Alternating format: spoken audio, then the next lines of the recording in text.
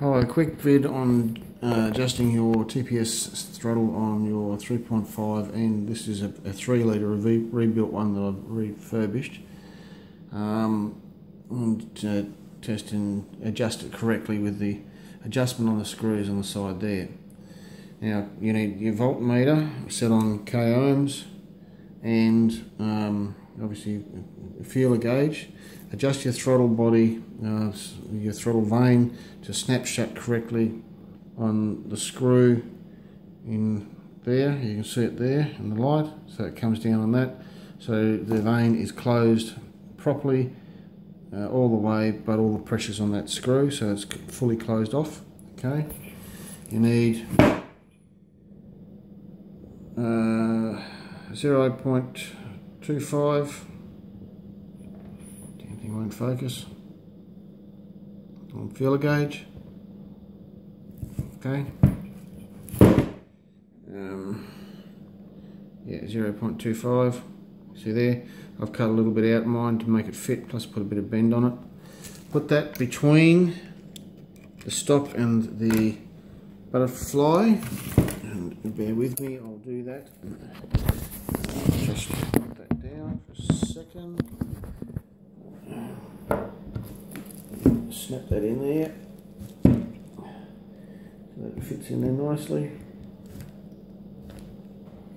Between the two, okay. Turn that over now so that all the weight's off that, so it's closed tight on that and the thing's not holding it open.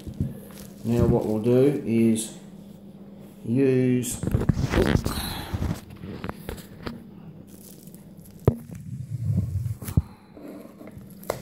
two hands, one hand. One is negative, you've got pins from left to right, sorry about the camera work. 1, 2, 3, 4, and that's negative, that's positive, so we'll put that on there. And what we're after, because these are a variable one and are adjustable, is an ohm reading between 3.5 k ohms and 6.5 k ohms at closed throttle with that gauge in place. Now, I'll put this on here. Sorry about camera work again. There we go. There we go. It's on there. I'm getting 4.54 k ohms. Okay. So that's ideal for this one. It's sort of almost halfway at the bottom end, which is where we want it. If I take that feeler gauge out now, and now check it, we're at 4.54. So that's where we want it. We want that slight dead spot where it's adjusted down to the minimum amount of ohms with that gauge in there till it just reads it, because winding it back further, back around this way further, it'll actually cut out completely. There won't be any resistance, so you wind it back until you just get resistance with the feeler gauge in place, and then of course tighten them up.